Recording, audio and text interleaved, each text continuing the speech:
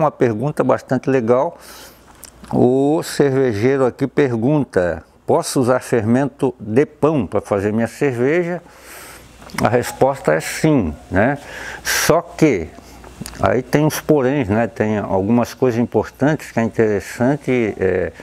E se você quiser fazer, faça uma experiência. Pega lá alguns litros de cerveja, 5 litros por exemplo, coloca para fermentar com fermento de pão, certo? E aí você vai ver o resultado. Mas eu já vou dizer aqui para vocês, dá para fazer, só que tem alguns detalhes aí que são importantes, né? Então é aquela coisa, né? Levedura de cerveja ou fermento, né, de cerveja é para fazer cerveja, fermento de pão é para fazer pão, né? Cada um no seu quadrado, digamos assim. Então o que que acontece se você utilizar o fermento de pão? É simples, né? A tua cerveja vai sair das características da receita, certo? Ou das características dela, né? Vai mudar bastante aromas e sabores. A cerveja vai ficar mais seca, né? Que foi o que aconteceu quando às vezes eu faço isso, né? A cerveja fica mais seca e fica mais, a gente sente mais o sabor da levedura, né?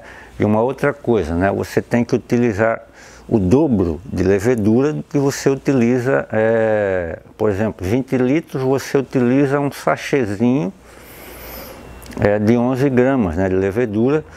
E se for utilizar fermento de pão, você vai ter que utilizar um pouco mais, umas 30 gramas mais ou menos, né? Para que consiga fermentar bem. Mas a cerveja fica bem fora do estilo, né, que você determinou na receita, né? Muda muito os aromas e sabores da cerveja. Mas dá para tomar, sem problema nenhum. Correto? A gente sabe que às vezes tem bastante aí cervejeiro que gosta de experimentar coisas novas. Tá aí uma dica aí: experimente a levedura de pão, correto?